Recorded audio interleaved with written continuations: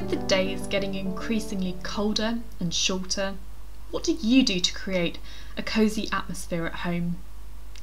In Victorian Britain, when the nights drew in, the fireside was the place to be, of course. Seeking out the warmth and the flickering glow of the fire, members of the household would gather here to stave off the winter blues.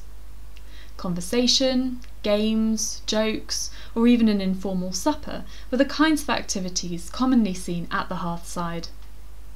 My name's Olivia Gageheg. I'm Visual Collections Record Specialist at the National Archives, and in this document display I'll be showing you some of the design records that we hold in relation to the Victorian hearth.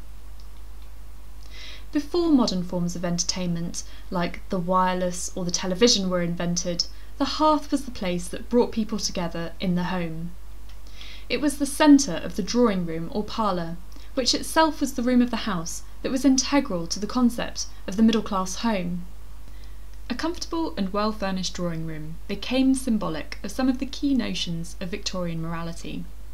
It was a room that served a purpose in bringing the family together for wholesome leisure time, while also making a statement about the family's status and tastes to visitors.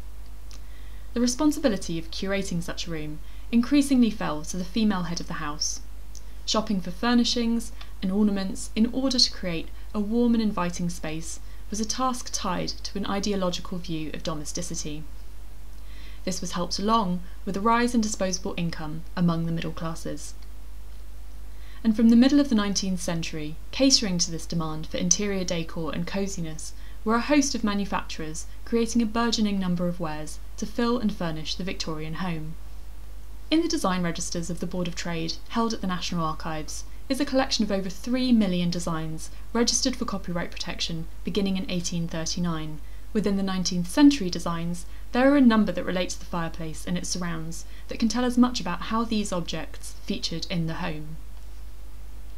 This document display is limited to records that tell us something about the open coal fires found in middle-class homes, but you can also find many more designs for heating solutions used in a range of 19th century homes and buildings, including stoves and ranges, and more technical inventions within these records. Many of the designs that we hold for fireplaces were registered by foundries and companies making cast iron wares. Decorative cast iron work played an important part in Victorian design, as it was much less expensive to produce than wrought iron. It could be poured into moulds in order to mass-produce component parts. Some of the ironworks and foundries that registered designs with the Board of Trade were the Masborough Stovegrate Company based in Rotherham, the Carron Company in Falkirk, and the Coalbrookdale Company in the Iron Bridge Gorge, the fabled birthplace of the Industrial Revolution. The raised register grate was developed when coal replaced wood as the standard fuel. Standalone register grates could be installed in older fireplace surrounds made of marble or wood, or the entire fireplace, including the mantelpiece, could be made out of cast iron. While decorative, the grates still needed to be technically sound to maximise the efficiency of the fire. Examples of these practical components include an adjustable canopy to redirect heat away from the mantelpiece and back out into the room, sliding draft regulators to keep the fire ventilated, and bivalve grates to reduce smoke. Aside from cast iron, innovations in brass casting made this a popular material for fire grates and fire tools too. Steel also became widely used and would have made a cost-effective choice. Moving on to look at how the fireplace could be decorated beyond metalwork, the designs show that in the later part of the century, tile surrounds on fireplaces were all the rage. Some of the designs for the cast iron grates show tiles already applied. Others, like the Ivanhoe, show parts of the surrounds covered, indicating these designs could be tiled, but the option of which style to choose was left with the consumer. Tile manufacturing was another industry that used moulds to produce large quantities in different designs. This catalogue page shows just a small selection of colourways and patterns a Victorian consumer could have chosen from Minton Hollins & Co., probably the most famous and prolific makers of tiles in the era. This page shows enamelled and maiolica designs specifically produced for use in fireplaces and hearths. As well as creating a warm, cosy atmosphere, tiles had a practical purpose in reflecting heat of the fire back into the room. If we look at some of the designs for tools and accessories used to maintain the fire, we can see how they too became targets for ornamentation. Coal scuttles, also referred to as coal scoops or coal vases in the records, allowed for a small quantity of the dirty, dusty fuel to be kept next to the fireplace in order to build it up and maintain it throughout the day. This coal vase design was given the name Pendonian, which might have been a misspelling or a play on the word perdonium, a type of coal scuttle with a slanted cover and an inner removable metal container for the coal, named after its inventor, a Mr. Purdon. This design for the Brighton coal scoop is deceptively plain. Both this and the Pendonian coal vase were the designs of two separate Wolverhampton-based tin and Japan works, a hub for this type of manufacturing in the 19th century. The lid of the finished article in this design would likely have been decorated with a picture or a design using an enamelling or japanning process. The latter involved a treatment of the surface of the metal to mimic the appearance of Japanese lacquerware. To transfer the coal from the coal vase to the fire, a set of coal tongs or a small shovel was needed. In the 1880s, Cassell's Household Guide, an encyclopedia of domestic and social economy, recommended that the shovel and poker be discarded entirely in favour of tongs in order to save on coal. The reason given was that an overly stoked, fiercely burning fire would smoke, wasting precious fuel. Although functional, this highly decorative pair were undoubtedly made for showing off. Maintaining the fire was a tricky task, and bellows were used to inject a strong gust of oxygen to a fire to encourage it back to life when it started to die. This ornamental front for a set of bellows was made from brass.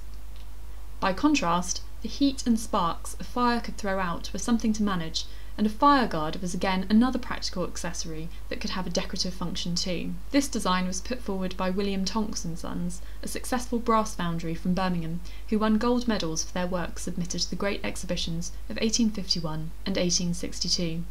Pole screens were popular too, often used to display embroidery work or pictures in a frame. The practical purpose was to act as a shield for the face when seated next to the fire. This early Victorian and rather elaborate design in iron, which I personally rather like, has baby fire-breathing dragons guarding its base. When the fire was not in use, finding ways to disguise the empty cold grates were a challenge for house-proud Victorians.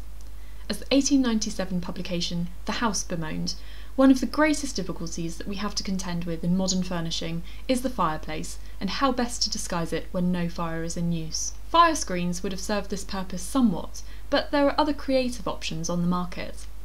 These dried flower fire stove ornaments were one idea put forward by Danish gardener Niels Lund Christensen, who had shops in Saxony and London.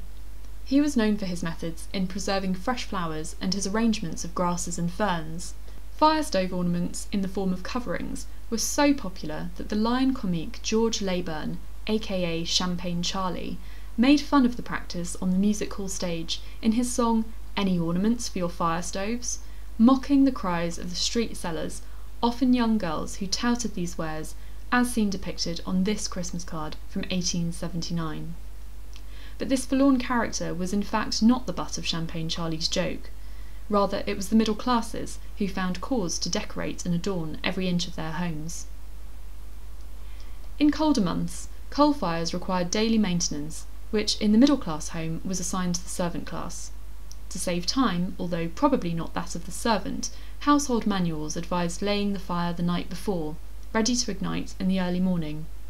Cleaning the parlour grate, fire irons and fender was said to take 20 minutes in total.